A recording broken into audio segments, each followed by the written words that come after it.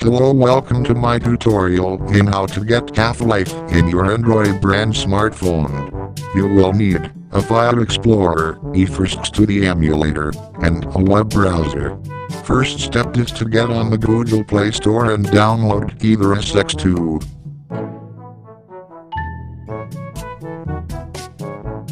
As you can see, I already have it installed. Next you need to open your file explorer and create a new folder for your game. I will just call this one example for the Half-Life.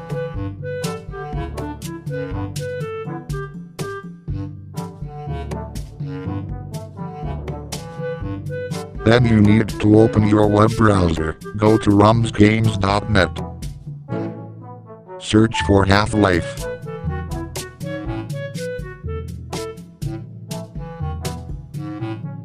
And press Save Game. Next you open your file explorer and extract the file into the game folder. The method will vary depending on file explorer.